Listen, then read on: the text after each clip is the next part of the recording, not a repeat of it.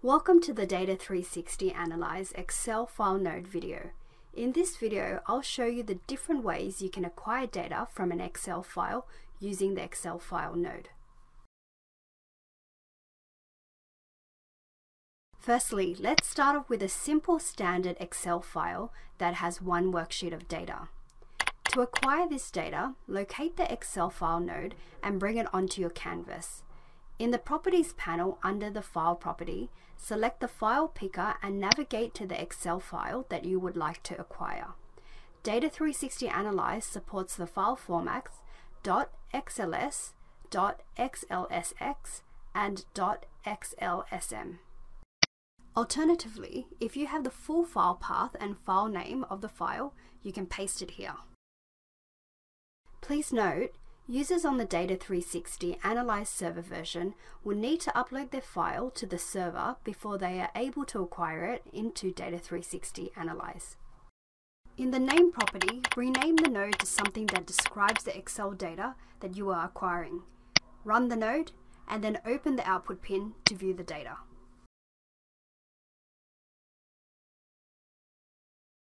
If you try to acquire an Excel file with multiple worksheets, it will acquire the first worksheet of data but present a warning that advises that the Excel workbook contains multiple worksheets of data.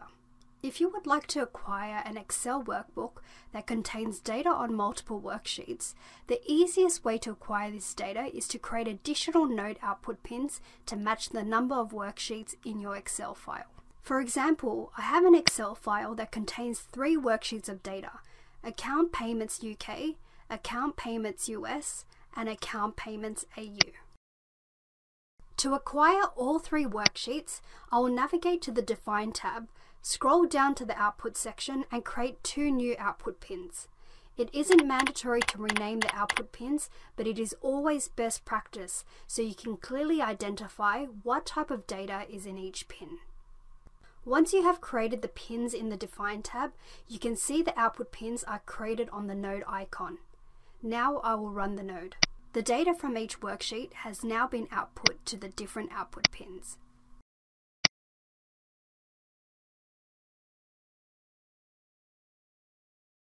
Last but not least, if you're in a situation where the data in your Excel file does not start in cell A1 on the first worksheet, or maybe you only want to acquire a certain section of your Excel file, you can use XML to specify the starting and/or ending position of the data you'd like to acquire.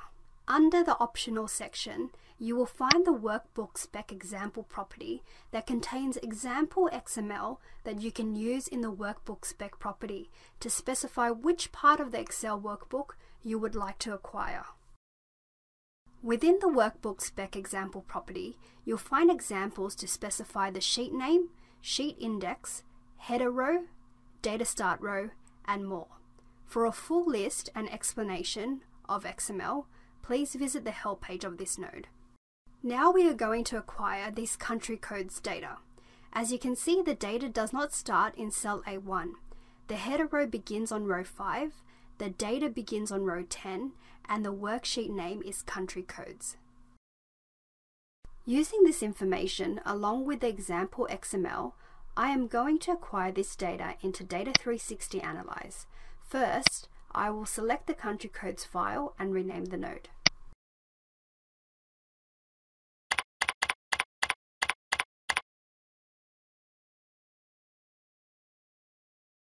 Next, I'm going to copy these 3 lines of XML from the Workbook Spec Example property and paste it into the Workbook Spec property. I will change the sheet name to country codes, the data start row to 10, and the header row to 5. Finally, I will run the node, and when we open up the data viewer, we can see the 3 records have been acquired correctly. For more information and help on the Excel file node, its properties and XML, click on the Excel file hyperlink in the Properties panel to take you directly to the help page of this node.